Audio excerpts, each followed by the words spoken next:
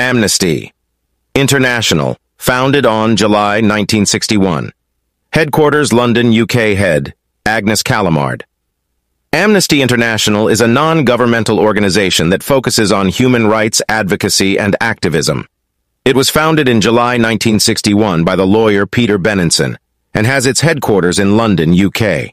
The organization operates globally, with offices and members in various countries around the world.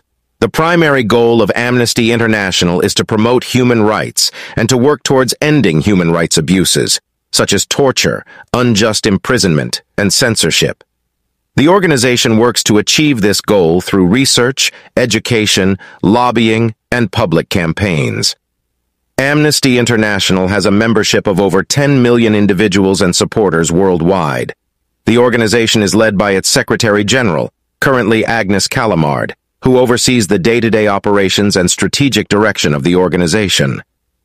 Amnesty International has been involved in numerous high-profile human rights campaigns over the years, including campaigns against the use of the death penalty, torture, and enforced disappearances. The organization has also been instrumental in the release of many prisoners of conscience. Subscribe, Intellect, Inspire.